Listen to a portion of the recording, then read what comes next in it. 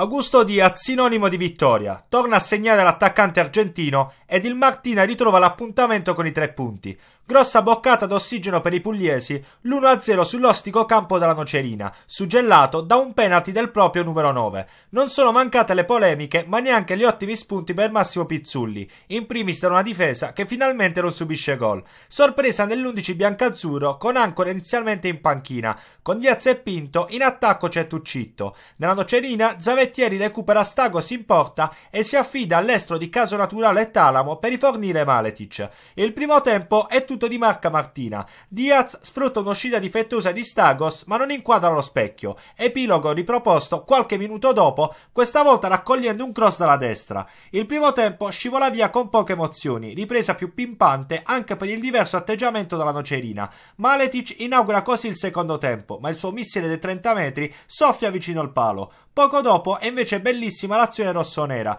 tacco di Caso Naturale a liberare Chietti, cross alla sotterra per il piazzato di Basanisi, disinnescato da un intervento salva risultato di Figliola. L'episodio che decide la partita arriva al 74esimo, fuga di Pinto che evita Giacomarro e viene atterrato in aria. Per l'arbitro è calcio di rigore Martina. Dalle immagini è però chiaro l'abbaglio del direttore di gara con Pinto a commettere fallo sul 16 campano. Dagli 11 metri Tato Diaz con il mancino fredda Stagos per l'1-0 Martina. A capofitto la Nocerina si getta in avanti a caccia del pari. Il palo del neoentrato di Palma su superlativo lavoro di Maletic suggella una giornata sfortunata per i ragazzi di Zavettieri. Esulta per i 3 punti il Martina che mantiene a distanza di sicurezza la fragolese 13ª e prossima avversaria domenica prossima al Tursi.